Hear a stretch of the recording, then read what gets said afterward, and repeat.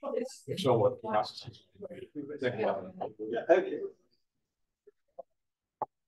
Well, good afternoon, everyone, and welcome to this lunchtime briefing in preparation for the National Academic Committee's field trip tomorrow.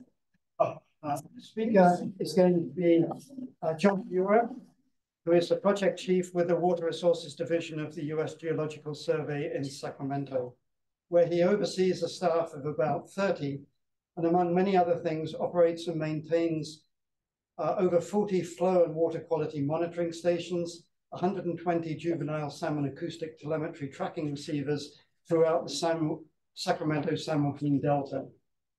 John has spent more than 40 years studying transport processes in San Francisco Bay and the Delta for analysis of field data, numerical models, while executing large management-focused, interdisciplinary, interagency process-based investigations aimed at understanding the intersection between physical, biogeochemical, biological, and ecological processes.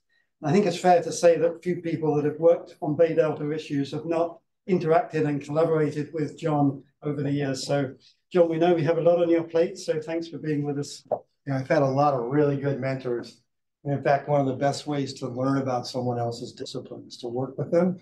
It's very exciting to work with people and have the data rolling off and learning from everybody learning from each other. So this is going to be an interesting talk. I decided to really go into a little bit deeper on the hydrodynamics and tides than I normally do, with the idea of cleaning up any misunderstandings or things that I went through too quickly when I got on the tour. So a lot of the slides I have here, I'll be showing on the tour.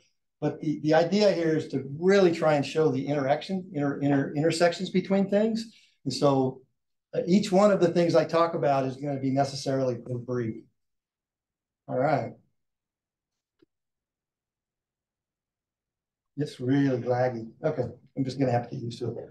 Okay, so this is obviously a big program. We've got a whole bunch of hydrotechs and people working in the Delta. I really need to acknowledge my partner, Kathy Rule. She pretty much runs the show. I help with the analysis and guiding people who are doing the analysis. Our field team is amazing. We've been doing this a really long time. They do a lot of cutting edge equipment development, some of which I'll be talking about tomorrow. And then the more recent stuff that I've done lately has been funded by the state board. They were interested in looking at X2. And and the Bureau of Reclamation funds all the water quality monitor, not all of it, probably about 80% of the water quality monitoring. And also all of the acoustic telemetry stuff. So we've got a lot of people that are funding our work in the system and doing the monitoring. And so you can do that. So I'm going to start briefly with the San Francisco Estuary as a food limited system. I'm going to focus on that primarily in the Suisun Bay area, talking about X2. I'm going to try and make the connection between places that produce food and those that accumulate it. A lot of you may not know that there are places that accumulate detritus and can support a detrital food web. And so, and then there's also places in Suisun Bay where things get stratified and phytoplankton blooms happen. So I'm going to focus a little bit on that, trying to remind people that this is a system. It's a physical system and it is an ecosystem. And then this is going to be an interesting part of my talk.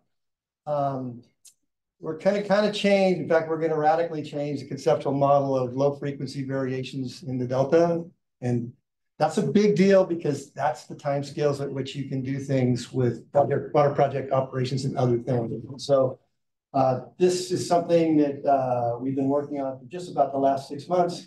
We're very certain that what we're saying is correct. So this will be an interesting talk because we're exposing some other low frequency variations that occur in the hydrodynamics in the system. We can start to talk about synchronizing operations with these motions. And then I'll talk about transport, why it's important and how it's achieved. And we'll go from there. And so hopefully I'll get to the transport part because in all of these things, the idea is to talk about this basic stuff and then show some of these things, how they might be implemented on the ground. So, Jim, I'm going to start with this. there was a bunch of us, Jeffrey Mount and Jay got a bunch of us together to talk about the voluntary agreements, but the things that we said don't just apply to the voluntary agreements. They're very general. And the advice they gave was there are three fundamental ecological problems. We have a low productivity system, and there's non-native plants. I'm going to focus on and water quality is declining. I'm going to focus on this. And then this blog basically gave three tools that we could use to address these problems. And managing freshwater flows is all about river flows, I assume, if I remember right, and exports and so forth. But the two things on there that we talked about, managing tides and landscapes, we really didn't talk about. And I'm going to put some meat on the bones today on those ideas. Because I know you guys, I think you guys are focused mostly on managing freshwater flows. But if we can start talking about managing the tides and landscapes, it's going to give us some additional tools, I think, to improve the ecosystem. So the other point is all of these things need to be applied in concert. And so the folks that are managing the freshwater flows know about those that are need to know about the tides. And then, of course, if we're fiddling around landscapes, marsh restoration, whatever, everybody kind of needs to know what's going on, and that's going to be a challenge in the system. So this is also a PPIC thing where Jim Korn came out and asked why is the Delta starving. This is a plot from his one of his papers, 1994, and this is still true today. You guys probably all know this, but I wanted to start with this to let you know that's one of the things that some of the work I'm doing, certainly in the X2 low salinity zone region, is focused on. So here's the first sort of physical thing that I want to talk about, and this is something that happens in brackish water systems throughout the world, actually, in which you have salty water on one side. Let me see if I can do this for the people online. You guys see my mouse? No. That's not good. Let's go back. So if you focus on the left-hand side of that plot, you'll see salinity is high. On the left-hand side and the right side is fresh. And where the two meet, you have this secondary, this gravitational circulation occur. And when that occurs, you have a turbidity maximum where the fresh water and the salty water meet. You have this two-layer flow, which creates stress.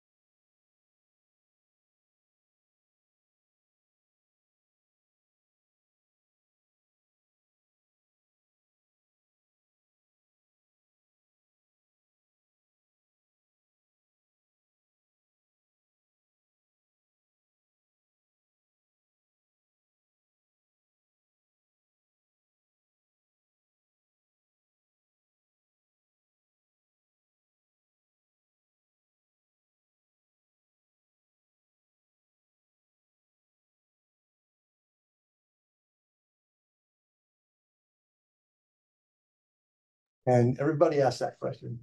So we can't change the astronomical relationships between the sun and the earth and the moon and so forth. And that's these things. And the reason I put this up here, and I'm not going to go into this in very much detail, is that it turns out that in our system, most of the variability, a lot of the variability in the tides is declinational. In other words, it has to do with the angle of the moon relative to our equator, and it also has to do with the tilt of the earth and so forth. That's the thing that we discovered. And because of that, we have a lot of other important long-term periodicities. This is the spring neap cycle, and it's merely when the sun and moon and earth are aligned, we get big tides. That's the conceptual model here on the far right. And then when the moon and sun and earth are in quadrature, 90 degrees out, and we don't get big tides. But we have both of these. We have mixed tides. And the real discovery here was that we found these, a lot of the tides that are involved in our estuary, creating these mixed tides, are declinational. And why we didn't figure it out, I'm going to go into that a little bit. So how do we manage the tides? The first thing we can do is manage the transport processes within these landscapes, which is the reason why I want to talk to you a little bit about that. So you guys understand when I maybe put some changes on the landscape, you'll understand why I did them and how they might work. The second thing you can do, and this is the big thing, because we have these low frequency oscillations, we can synchronize. There's a possibility now that we can synchronize some of our management actions with those things. Imagine a kid on a swing. This is the idea, and you're swinging the kid. You always wait till the kid gets up on top to push him because it doesn't take very much effort, right? If you try and push the kid at the bottom of the arc, he's going to kick your teeth out. That's kind of what we're doing with some of our management actions. And one of the things that we can do, if there's natural things happening in which a little bit is, for example, delta outflow could help, we can just give it a little bit, and the odds of that working would be a lot higher than if you just dropped it in there and didn't understand how the tides work. So that will be the focus of my talk. And then when we're out in the field, I'll talk more. Well, I'll focus on the transport processes, but then we'll talk about some of these big islands and some of the things that they're not doing for us very variably, and then talk about what we might do about it. So that's that. So the spring neap cycle thing, for those of us that work in the estuary, this is a big deal for physics. It's a really big deal because it's going to change anything. So here we are. This is what we have in San Francisco Bay. The top panel is the tidal currents, and the bottom panel is water level at the Golden Gate. We've got this amazing water level record at the Golden Gate. Those folks did a fantastic job maintaining it for forever. And we're able to get some of these longer period motions and actually very accurately calculate these other motions. But the thing that we're coming to with our revised conceptual model is that the really important thing is that we go from a very, very mixed tide or diurnal inequality, which is in the reds, and then we go to this more semi-diurnal tide. If you look at a tide record, a long tide record, you'll see that this process is highly variable, and that's those other monthly seasonal signals in there. So this is what we kind of focused on. So what we found is a lot of the action happens when the tides are mixed, semi-diurnal. That's where the ecosystem action occurs. And we've always been, well, I'll talk about that. So how did this happen? I mean, we've been thinking the spring neap cycle was the cat's meow before I showed up. And apparently, I'm just going to guess, our forefathers adopted East Coast estuaries.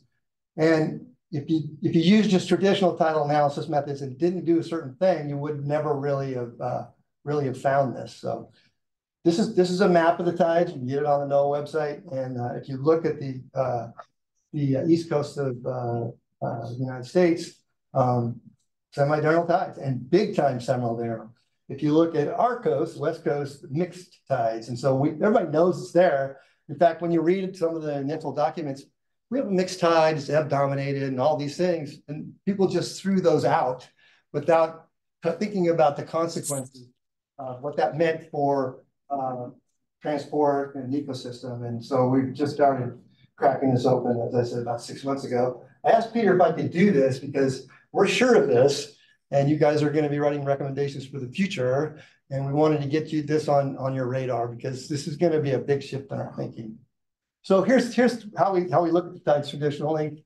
We can do a Fourier transform, and this is actually on that long Golden Gate record from 1893 to 2023. So these are really accurate analyses. And so these little letters and numbers, those are names of partial tides, and they're line spectra. You see they're really sharp. That's a log scale on the far side there.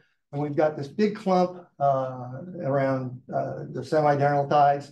The 2 means it's roughly a semi-diurnal tide, and then the 1s mean it's roughly a diurnal tide. That's one way of doing it. Another way of doing it is just you can do a harmonic analysis. This is what's done for tide tables. You go in to get a tide table. In fact, I think the NOAA website will just do this for you these days. So you go out there and you see these spikes at very distinct frequencies, and that's the motions of the sun and the moon and rotation of the earth and so forth. So if you look at the 2 tides, on the left is water level in San Francisco Bay. And so you can look at the magnitude of these. This is really important. The magnitude of these is really important. And the interaction, I'm going to talk a minute about the interaction between the magnitude of these, they're called partial tides. And again, they represent astronomical things that are going on. This is the way I like to look at it. So if you look at San Francisco Bay tides, and there's the data, or water level data on the top, and then you go down through these partial tides, the bigger ones are the more important ones. So we have M2, K1, O1, S2, and so forth. Those are the biggest ones.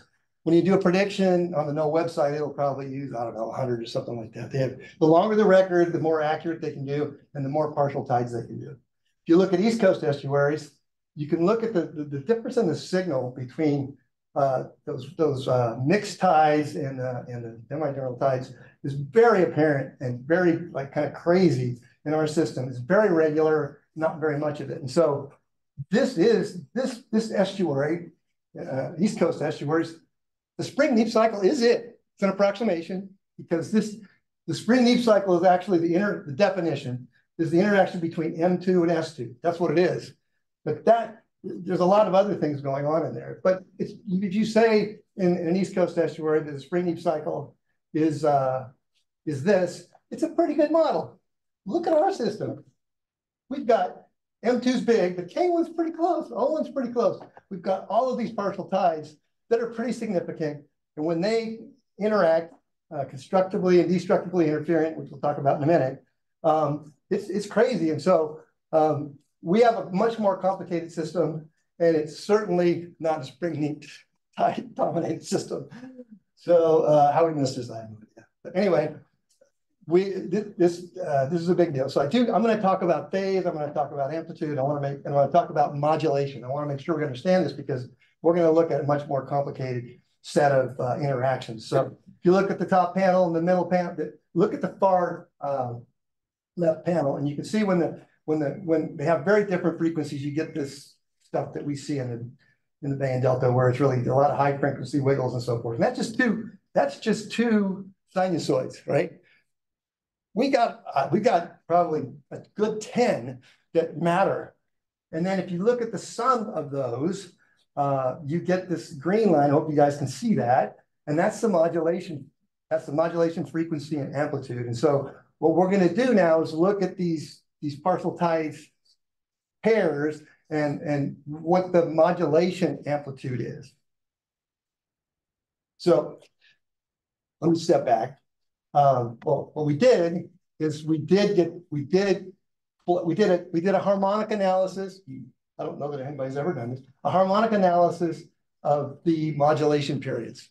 So we took all of those interactions and we looked at what the modulation periods were, and we did. In fact, I did this actually in I think 93. And what I saw was we have the spring neap cycle here in black. You see that? it's a lot smaller than this other thing, which is the tropic equatorial cycle, and that has to do with the declination of the moon.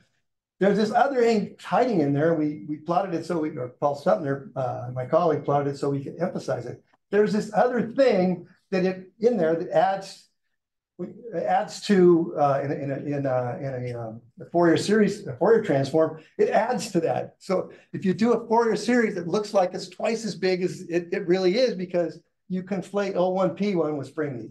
In any case, the interesting thing about this is that we have these other cycles that show up. That's a seasonal cycle at 182 days, and then we got another one here. So we're starting to see a big difference here. So here we go with that modulation frequency, or the synodic period, which is the interaction between those various tides. And these are well known. There's names for them: spring, neap, perigenium, and so forth and so on. If you look at our system, the tropic cycle is much larger than, of course, the one on the East Coast. It's roughly the same size as the spring neap on the East Coast, and so forth. So, and they're big. They're way bigger than you have on the East Coast. So we've got a very complicated mixed tide system. In fact, there's some metrics that you can use to evaluate how mixed a tide is. We are right dead in the middle between the semi-diurnal and diurnal tides. So it is as mixed as you almost could possibly get. Someone wants to restart your computer. I think I'll say snooze. Is that okay? It doesn't like me saying snooze. Yeah. I'll take a drink. The yellow line is getting close to the end.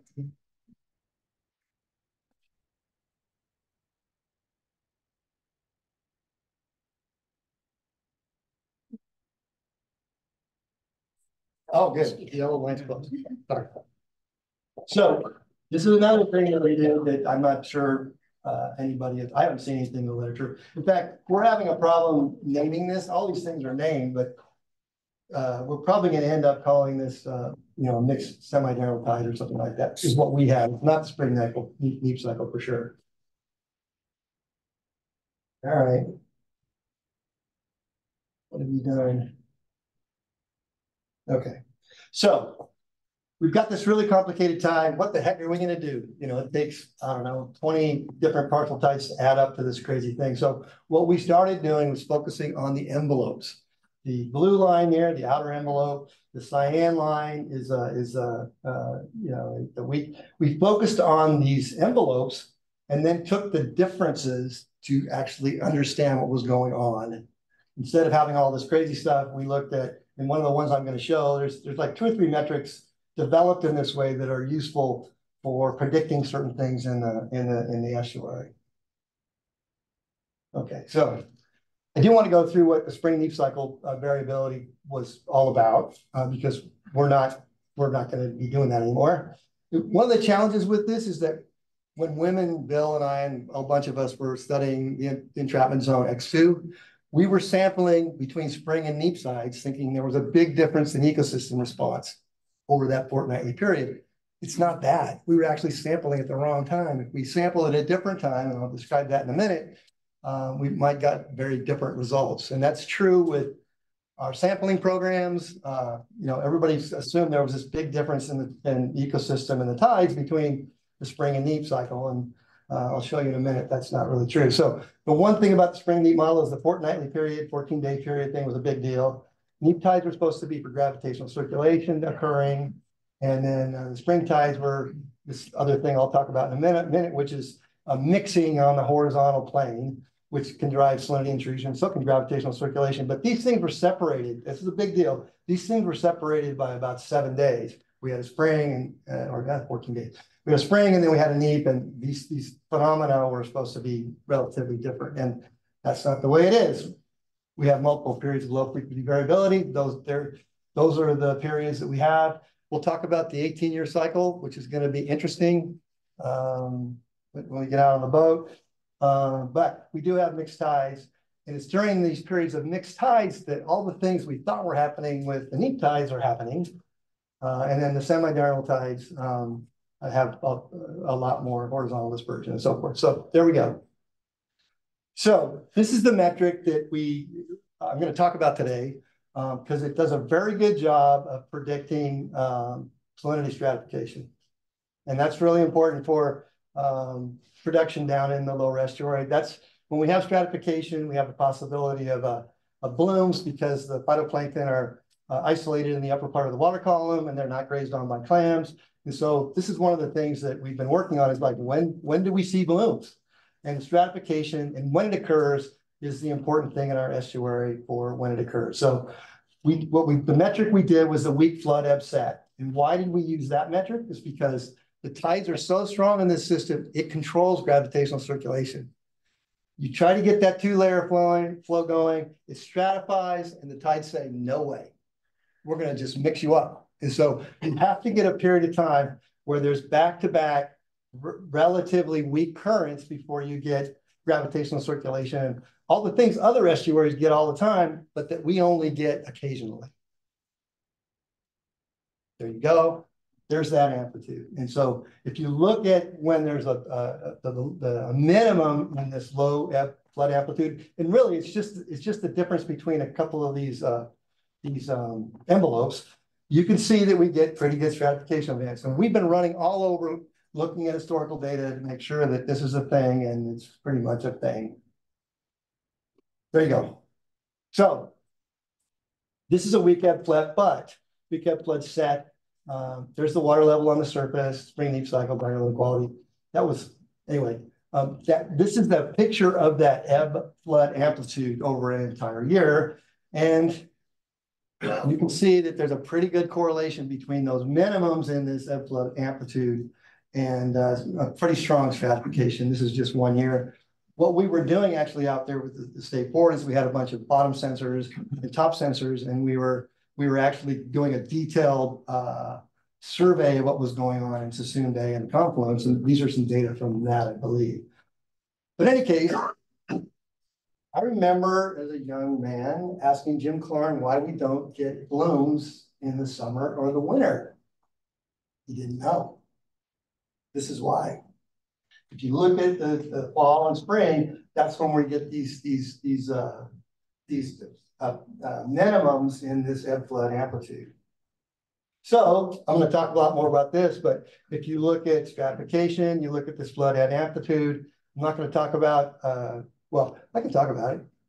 There's another thing that goes on is that daylight and stratification they change phase over the year. And so it doesn't do a phytoplankton any good when it's stratified and it's night. It does some good. They're not eaten by clams when it stratifies at night. But what we did is we looked at periods of time. We have another metric where we look at when this ebb flood amplitude metric is a minimum, and when that correlates with a time where it's sunny during the day. Or this happens, we're stratified during the day, sorry. So this is another thing, but if you get down to phytoplankton, you can see that there's a pretty good correlation when we see stratification. And again, we've been spending a whole lot of time looking at a lot of the historical data to see if, with this metric, to see if we're seeing blooms that are correlated with this metric. And it's pretty good. I mean, it's a much higher probability, in fact, a lot higher probability when we have this weak flood amplitude and we see stratification. All right. Obviously, we're still working on this. This is a pretty lousy plot, but I have it. All right. The other interesting thing about this particular model is that we have a sequence when the tides are weak: moderate flood, weak ebb, moderate flood, big ebb, and you can see that the big ebbs in the middle panel are on the top, and you can see that where the cyan and magenta lines kind of come together, that's this sequence. So what's interesting about this revised model of how things work in this system is that we have this period of vertical weak mixing, gravitational circulation, phytoplankton bloom. It also happens to be the time where we have a lot of horizontal exchange. And if you look at the bottom plot, you can see that when we have these periods where we have mixed tides, that's when the salt comes up. And in fact, you can see those little teeny blips kind of around that magenta line. Didn't realize it, but that is actually a flood that goes in a little ways, comes back a little bit, and then goes in a little ways. That process of it, of two slacks and really weak circulation actually enhances mixing when we have those tides. And so we call it, we have a lot of names for it, but the one I like is it's double pump flood. We're ebb dominated system, which means we have a moderate flood. It comes back on a weak ebb and it goes up again. And that actually does a lot of mixing. And that's why when that's happening, you see these pretty big increases in salinity. The other thing, hang on, one more thing that happens at the same time. This is a plot from a velocity or discharge sensor in a slough up in Rush Ranch. First Mallet Branch is what it's called. And Chris Enright and I and Steve Culberson, you probably know those guys, put this out. And we got this record for flow in this little tidal marsh, First Mallet Branch. And I remember seeing this big difference. And what this is those big changes in discharge that happen roughly on monthly intervals. That is when higher high water goes above the marsh plane. And so it inundates like crazy for about 4 or 5 days. I mean, that's double. When I first saw that record, I said, I've never even seen anything like that in the Delta because everything is levied off. But in any case, what also happens during these diurnal inequalities or this mixed tide is that we have marsh exchange. So all of those things are not separated in time anymore. They all happen at the same time, which is a completely different model. So I think I'm getting close to the end on this part of this talk. So we also then took this metric and did a power spectrum on it. And you can see these spikes at these very distinct periods, which involve, when I did the harmonic analysis for the same thing, involves these partial tides. But the thing that really shows up in this particular signal is this 18-year cycle. And what is a little, we'll talk about it tomorrow. This is a little more of an in-depth sort of conversation. So I just said all this, that we have these double pump floods and all this sorts of, why is that sliding twice? Here's a picture of the double pump floods. This is what happens. I'm going to show some animations of this, I think, a little later, where you can see a dye patch go in, come back a little bit, then go in. It has to do that because then we have this huge flood. So on the tidal time scale, it has to mass balance, otherwise water would go somewhere, right? So don't know why we didn't see this either. I've been looking at those dye patches moving around for a long time. But this double pump flood is a big deal because there is a lot of mixing that happens when you have that weak ebb in between those moderate floods. So here we go. You're going to see it here. This is the dye patch that was done in the 90s. Goes and now there she goes. Okay. There's another one. I'm just going to play these fast. They're cool, and I can get a drink.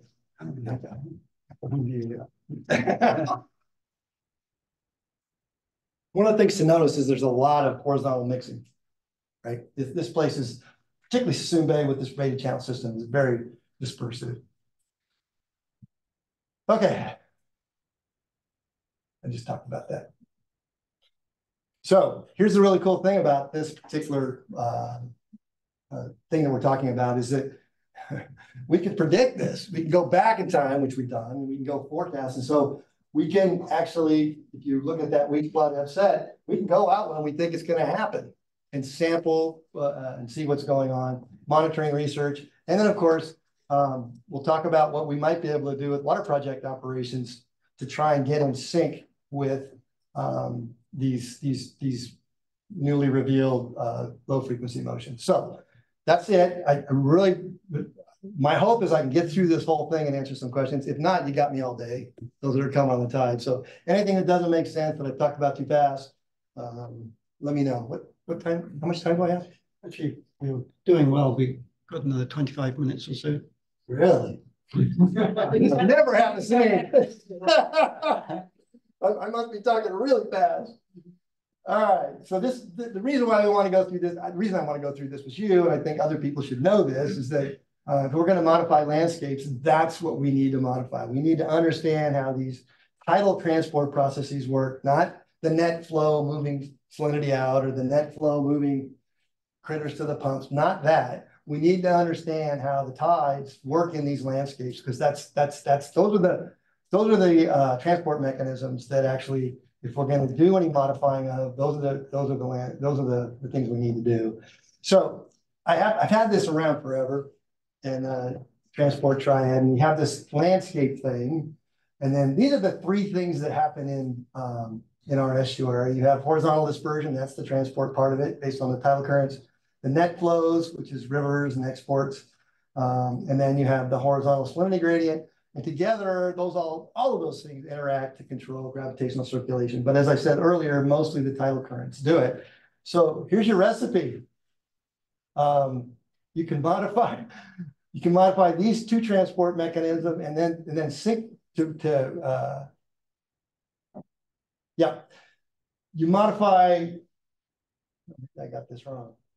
Oh yeah, no, this is right. You modify these two things to get in synchrony with the tides, and then I actually have that backwards. Anyway, this triad actually are the things the only things that happen for transport, with landscape, modifying all of them. And so this actually, if I had it right, hard time seeing it. This triad is actually indicates what you can't do with these particular processes.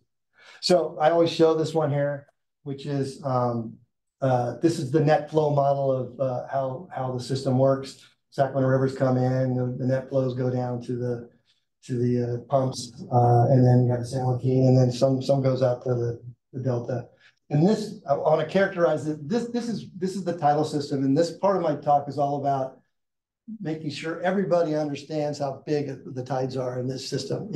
So when we're starting to muck around with the tides and being in synchrony with the tides, we are starting to really get into some heavy stuff, and we need to be very careful that we don't get into unintended consequences. But I want to make sure that when you guys are talking about reservoir releases and delta cross channel gate operations, exports, when you get into most of the estuary, those are pretty weak. In fact, the tidal flows at Chips Island are 300,000. That would put the city of Sacramento underwater if we had a tidal flow like that in Sacramento River.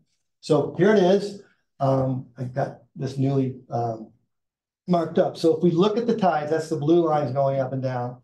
And this is at Jersey Point on the San Joaquin where the little red dot is.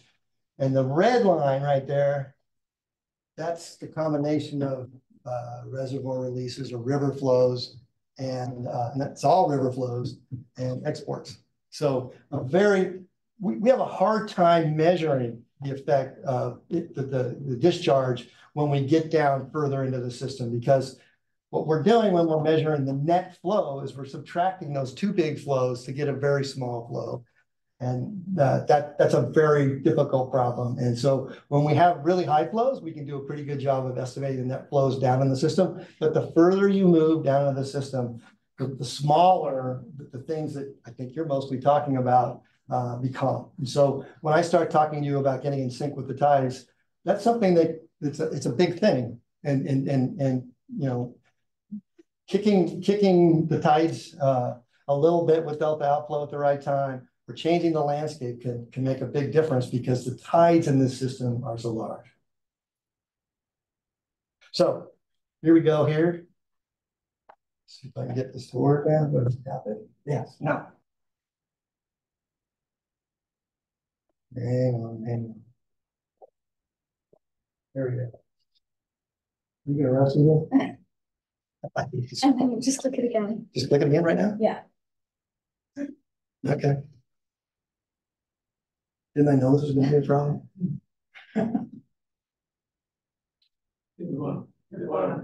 It's really hard to see over here. All right. So this animation, those light blue arrows are scaled to the tides. The little blue arrows are scaled to the tidal currents. And you can kind of get a sense of how strong the tides are. During the drought, the tides were reversing almost all the way to the American River, certainly down below, Mossdale. It reverses now, so it's a big deal. The thing that a lot of people don't recognize is that there's large discharges, but what matters for a lot of the things that I'm talking about are the currents, and the currents here are very strong because the tides are strong, much stronger than the Chesapeake, for example, and the depths are shallow, which means we've got really high velocities, which is why we don't get gravitational circulation as much as we like. Now, let's see if I can do it. Here we go, right there. I think that's the last one of those.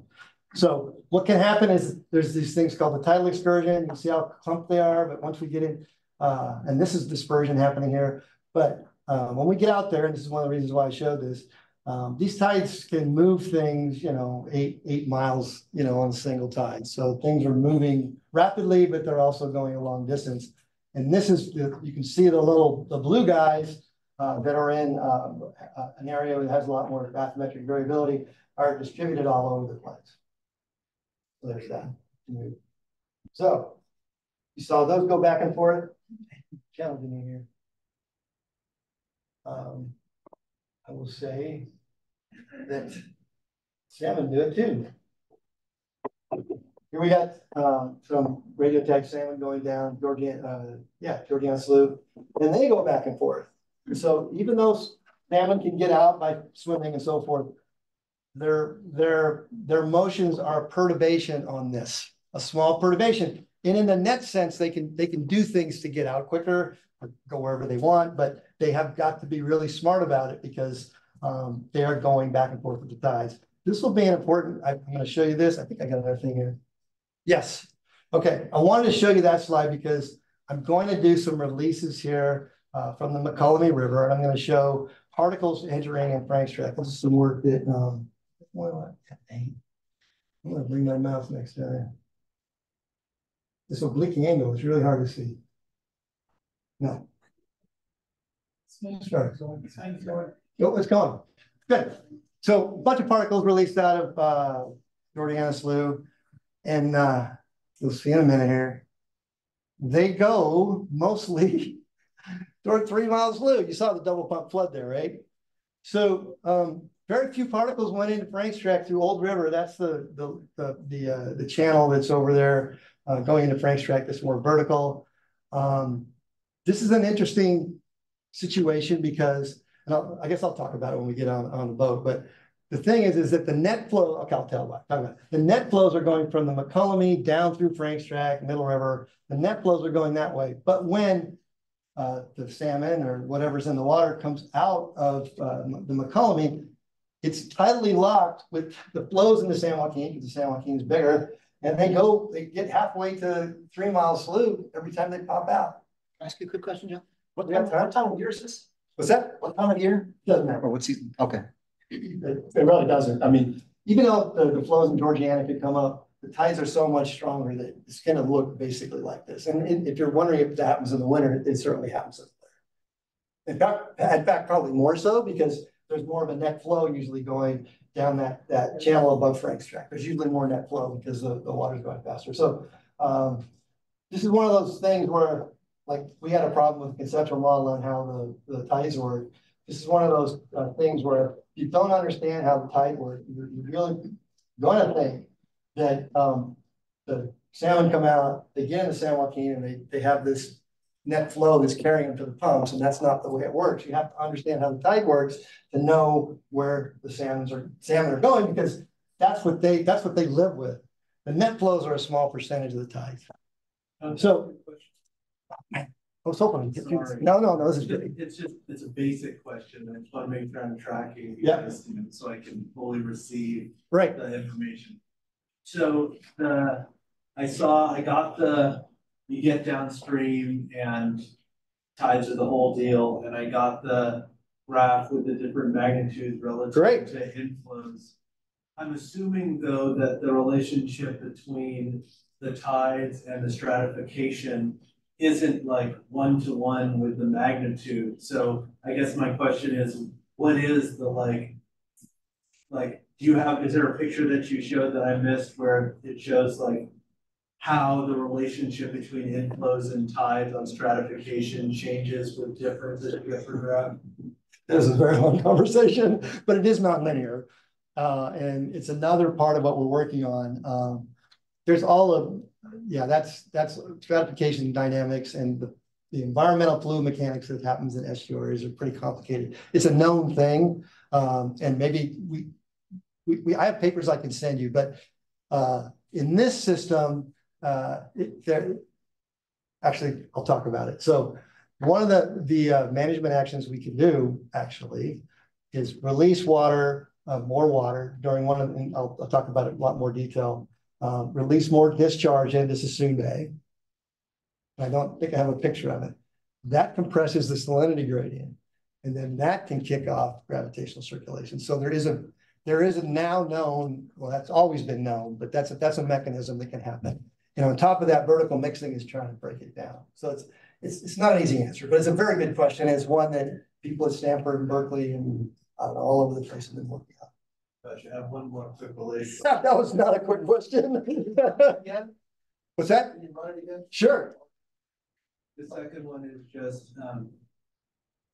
in thinking about, and presumably you're going to get here, but in thinking about these things that you can do to work with the tides, how, if the answer to the previous question is really complex, then how do you, where does your confidence in what we can do in working with the tides come from in different places, and how is your relative confidence like as you move further downstream? I was not confident I could explain that to you, but I have a lot of confidence in the relationships we have to predict those things. Does that make sense? I mean, Yeah. it's more than I can do with the graphics I have now, and I'm certainly not going to show equations or anything like that. But that is a seminal question for this estuary, because we are on the knife edge of being able to get stratification at all. And so getting at the controlling factors of when it happens and knowing when it happens is a seminal question that we've been trying to answer for about 30 years, not probably longer than that. And I think because we now know better how the tides work, and I've always known the tides control stratification, we're getting a better idea of how it works, if that makes sense. Yeah, no, totally. Yeah. So yeah, I guess I was just curious if you, within that range, are like, I think we should prioritize actions here where the knobs that we can turn have a greater impact on stratification, and like our confidence level is greater. I'm very confident in the physical processes. What I should have said all along, when I'm talking about things we can do to Frank's tract or using delta outflow to compress the salinity gradient, those are all things that can be modeled. Because we've learned how this system works better, we have a better idea of how to look at the system with models. And I think if we can, we've got another beautiful data set in Sassoon Bay, which is a really hard place for a model to work. As I said, that the dynamic balance is very, very sensitive. And these models, we need to make sure that they can do that. Because it turns out that there's a submodel within these 3D models. It's a turbulence closure scheme. Those aren't very good. And a lot of this depends on those submodels in those models. So in any case, I would say that almost everything I say today can be explored with models that would get to that confidence. Does that answer your question? So this is something that is relatively new and something that we need to work on. But in terms of the basic concepts, like the tides and the things I've talked about, we're very confident about that. Does that answer your question? Actually, should we let John finish the presentation, and Yeah, we'll take questions afterwards? Oh, yeah, take that. Okay, so here it is. Here's the interesting thing. We'll talk about this more. Most of these particles, and again, they're particles, but as I hopefully demonstrated, most of what happens with these juvenile salmon, they can't go off to the side and hide. There's very little places for them to find velocity refugia. They can't do much. And in those channels, the water velocity is just going downstream hard everywhere. So there's very little swimming they can actually do, but most of the particles released went into False River. Right? They went around the horn and then they came in False River. They didn't go straight through OSJ there. So this is an example of, understanding how the tides work and understanding how entrainment into Frank's tract with juvenile salmon works, because I'm going to say this tomorrow, understanding how entrainment happens in Frank's tract is probably the way of trying to mitigate salvage and incidental mortality and all of these things. Because Frank's tract, I did a lot of work. DWR funded me to do a lot of work on the drought barrier, and I got to look at all of our data, the data that the Bureau of Reclamation helped us collect. Frank's tract is not great for salmon, and I think it's the critical path to getting those smolts and into the old Middle River down below, and then into the pumps. So now I'm going to talk a little bit about Frank's track and dispersive mixing. This is a bit of this is our classic animation on dispersive mixing. And by the way, when I show this, I'm going to release dye up there in False River. Dispersive mixing and most of the horizontal plane transport mechanisms are all about taking a gradient, taking a higher concentration and moving it to lower concentration. You can't get dispersive mixing into Frank's track if, let's say, the salmon populations are the same outside of Frank's track and inside of Frank's track. But if there's a lot more salmon, delta smelt, salt, anything outside of Frank's track on False River, this mechanism will move it into Frank's track. It just will, and it does so remarkably well, which is one of the reasons why I think it's a really bad app there. So there it is. Comes in. The chemical engineer, God dang it. The chemical engineer couldn't have built this place better for doing just what it's doing with that nozzle right there. And I'll talk about that in a minute. So we're going to go up to Frank's track. One of the things I want you guys to get when you're out on the tour is this place is enormous. It makes its own weather in terms of the hydrodynamics in the system. There it is. So it comes through, these jets mix it up. It goes back, you're going to see the double pump flood, which has been there all along. Comes back, and what it does, that's a double pump flood, is what goes in doesn't go out every single tidal cycle. Okay, that is a very effective way of moving a higher concentration something into this place. So why does that happen? There is a difference in the way this works. It comes in as a jet and it mixes around. Of course, you guys all saw that. You can see a bunch of little velocity vectors there. It comes in like a jet and then it goes back from all around. Okay, so there's this asymmetry in how things get shot into Frank's track, and then it takes all of that stuff that kind of billow along the sides and it brings it back, but it's mixing it the whole time. And so this is called tidal pumping and trapping. It's a really great name because this is exactly what's happening. And this is one of the reasons why we should probably think about working on this place and trying to get rid of this mechanism, because what the water project operators will tell you is once they get salt into Frank's track, it's very hard to get it out. In fact, if they get into Frank's track and they don't have reservoir releases to be able to get it out, it's not a good day. Okay, I'm almost done. The other thing that I'm going to talk about with regard to Frank's track and other places is something, there's two other mechanisms that really move things, that transport things from things, salt, bugs, whatever, from one place to the other. One is mixing along the edges. They call that shear flow dispersion. But the one people don't talk about, I wish I could use my mouse here.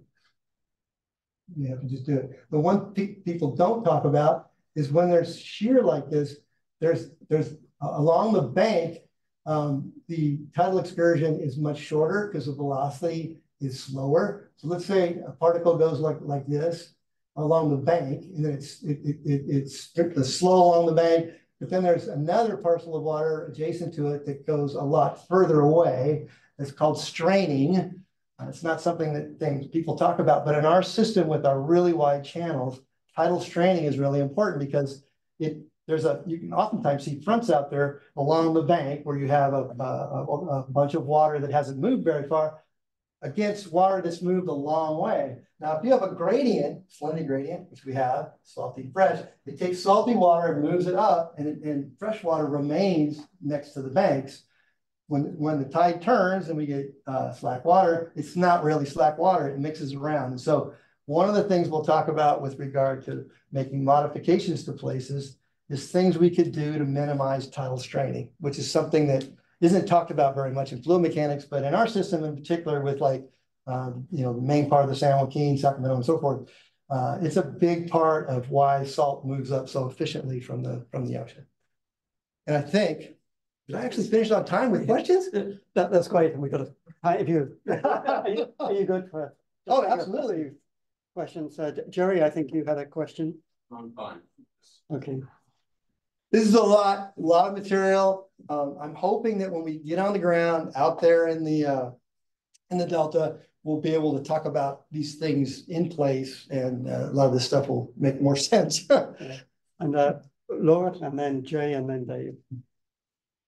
We spoke on the phone a couple of weeks ago. I thought, and I might have misheard you, but I thought that you mentioned that there was some type of physical barrier that had either been built or was planned to be built on the west side of Frank's Track. Yeah.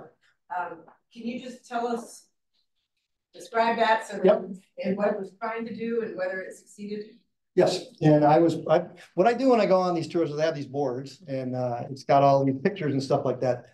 What we do in a drought is one of those things, and I will talk about it in more detail. But what they do, and this is why I was funded to look at Frank's Track in this whole area, is they actually put a physical barrier. If you go on the tour, you'll see it tomorrow across this channel. That's Falls River, right? It's Falls River, Okay.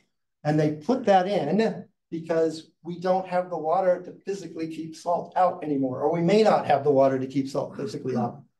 And so in many cases, they put it in early because the last time it was put in, we got lucky. We got a big couple atmospheric rivers, and we got the all clean, but we were all ready to say, okay, the next thing they do, they put a barrier physically in there because of this mechanism.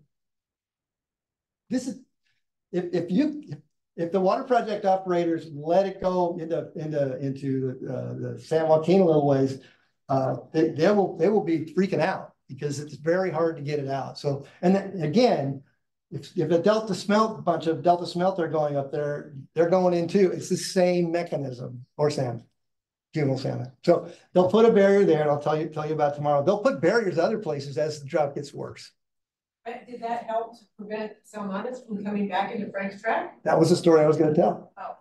The story was that they ended up notching the barrier to go to the next year, the next salmon cycle, and probably didn't help salmon survival very much, because what I just showed you is most of the salmon came in through Falls River. So again, this is all conjecture, because one of the things I was going to recommend on the vote, and I'll recommend it now, and I've recommended to Josh several times over a beer, is we really need to understand what Frank's Track is doing for those things, and we understand what it's doing for salt because we can model it very well. It's a conservative tracer. It's really easy to model, but we don't understand as well what happens when juvenile salmon come down from the north down through the Georgiana Slough, and how they get into Frank's Track, when they get into Frank's Track, and those sort of things, because it is a hop, skip, and a jump to the pumps once you get into Frank's Track. And we need to understand how the net flows, the actual net flows, because one of the places we first see the effect of pumping from the west and north is in those two channels, Old River there and Frank's Track there. That's where we first started to see a real effect of pumping. And so one of those things that, again, it's one of my recommendations, is that we should really try and figure out what we can do with Frank's Track, but also perhaps, and Josh would be the one to fund it, Josh and the Bureau, perhaps do a little more work on understanding Frank's Track's role in entrainment into the South Delta. Okay, so Jay, and then Dave, and that'll be the last two questions. And then we'll go to Albert too. So in terms of management actions and implications, putting in a barrier at West Falls River, both for salinity control and for keeping more juvenile salmon out of the Central Delta, seemed like promising idea. That wouldn't be my idea, because one of the problems you get into with, and I don't have the graphics there, is that when you put that barrier in, then the tide goes around the horn, the velocities get stronger, and so the dispersive mixing is more. Eventually, eventually you have the same problem with Old River, but it gets really bad. So one of the things you might be able to modify Frank's Track in some way to where it would increase the resilience to a worse drought than we had, not simply putting a barrier in there. So for a drought, it makes sense to have that barrier. Yeah. But in general, I think there's a way to have our cake and eat it too. We'll talk about that. what about operations of Montezuma Slough and places where you have operable gates or might think about putting in operable gates? I think what I'll talk about on the boat with regard to compressing the salinity gradient and doing things as a Sassoon Bay, I think Montezuma Slough is a wonderful tool to experiment with.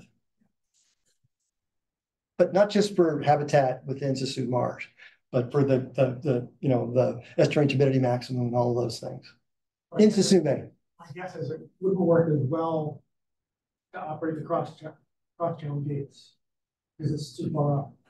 Yeah, no, no, it doesn't scale for sure. Yeah, and we did try operating it tidally, but was for day-night operations to protect salmon. But you'd have a hard time filling with the gate operations on that anyway. Well, I think that's true. I know because I've done experiments where they shut it down. Or tried to do experiments and they've shut it down. It's very difficult because you know how many people depend on that water. Yeah, great. So Albert, last question. Yeah, thanks for this fascinating talk. I loved it. And I think it illustrated very well how the types could inform habitat design, also like the timing of operations. I was thinking, what about monitoring? You know, we have all these long-term monitoring programs like the following water troll, gate study, and so on, and like seeing how how types drive everything. Is this data conflated by the tides? As far as I know, like they go out once a month or twice a month, but that it's not reference to the tides, right? Yeah, the real problem with sampling when you can only sample say once a month is that you not only have the 12 and 24-hour stuff, which is the actual tides. Now you have a couple other motions, and so it's very difficult to capture the estuary in a consistent way. So you could detect an operation. Now, if you did the salinity control gates or something like that, then you're out for a very short period of time. You can do 30-hour studies to see what the difference is. We've done many of those in the past. Those are very expensive. I don't know that we would do those anymore. We certainly did them a lot. We have every boat practically that the big boats that existed in the system doing those entrapment zone studies, those studies that when Kimmer and Bill Bennett and others did. So I think you have to be very careful. I don't know if you know about the term aliasing, but when you have a lot of different scales of variability, oftentimes you have to sample faster to get at the answer than you have the ability to sample because it's just too expensive. Many of these flow ecology relationships are using many years of data wherever the data happen to be collected, right? So maybe really conflated by what you are showing. Yeah, I still think it's not frequent enough. We're very fortunate. We're in the digital world. We can get data seconds or mostly 15 minutes, but the holy grail would be able to get fish distribution, zooplankton distribution at a faster time scale. And then when we start fiddling with gates and doing these other things, we can use all the tools and more that I showed today. Great. Well, thanks. I think we'll draw this to a close and just a couple of commentary. We had asked John to talk about the latest findings. And so, John, a lot of what you were talking about today is a work in progress. We understand that. Yep. It's totally data driven. But just to give you a little qualifier there. For sure. The other thing that I would also say is for those of you, when you're looking at those simulations and you look at the model grid, the monitoring that John's put together and the modeling, we've had to reduce the size of the grid over the last couple of decades down to a very, very small grid in order to get the complex hydrodynamics right. And it's so important when you look at the particle tracking at each of those junctions. And so I just wanted to highlight that. And when we're out in the field tomorrow, I think you'll just see the scale and the enormity and the thought that USGS, Reclamation and others have put into in the monitoring program so that that the data is representative and can be included in the models correctly. Yep. When I was in grad school, I was a modeler and I was trying to do Sassoon Bay and there's no way. One of the reasons, and I know this because I started collecting data, partly because the models weren't working very well, and you could talk to any of the modelers. We have a great data set. So, and they should, and they do validation and calibration of these models on the prototype for questions that they're answering, and they have to do that. Otherwise, we don't know for sure whether it's working. And so many of the ideas I've talked about, I know the models are going to work well at. In fact, a lot of the ideas are going to be fail fast. You put it in there, it's going to be pretty cheap. It's either going to work or it's not. So you're right. This modeling network has allowed our models to even be a lot better. Yeah. So with that, let's thank John for his time, and we look forward to seeing you next. So it's going to be nice, even though it's supposed to be 90 later than we're going to be on the water. You should bring sweater or something like that, layers. And if you're into coffee, I would go light. There's not a lot of places to go to the bathroom. That's my last shot. Thank you for having me. Okay, well, thanks, John, and perhaps we'll convene as a committee in about 5 minutes.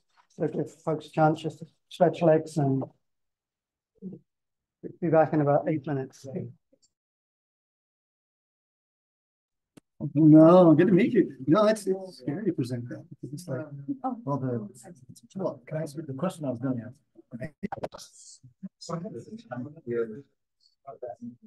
ask?